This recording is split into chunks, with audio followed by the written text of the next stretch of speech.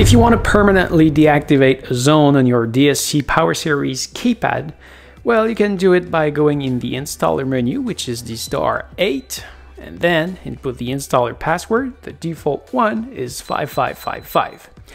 If you don't know what the password is, you may ask your installer, and if you don't have the information, the only way you will have to go in that section will be to do a factory reset, which means restart from the very beginning. I can show you how to do it on the video on the upper right corner. Now, let's say that I want to deactivate the zone 5. We will have to go in the section 202 and deactivate the 5.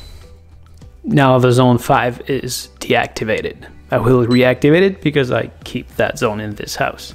So what this means is that if we have a zone between 1 and 8, we will reach the section 202.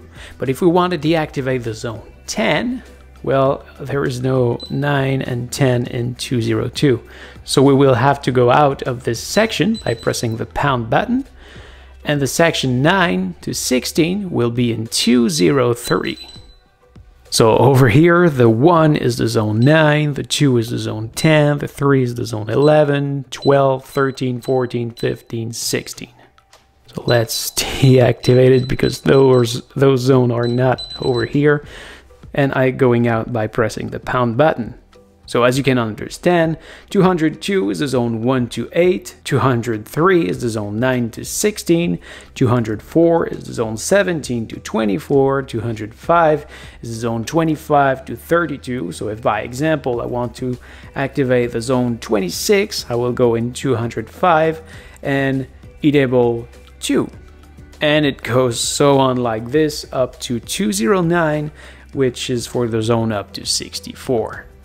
Once you're done, you can press the pound button a few times and we are done.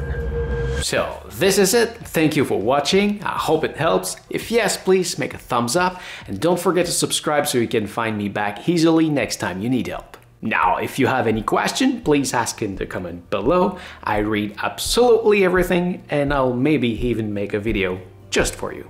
Finally, that video was free, so yes, I accept donation. Thank you very much in advance, take care, and I hope to see you again, maybe on my main channel. See ya!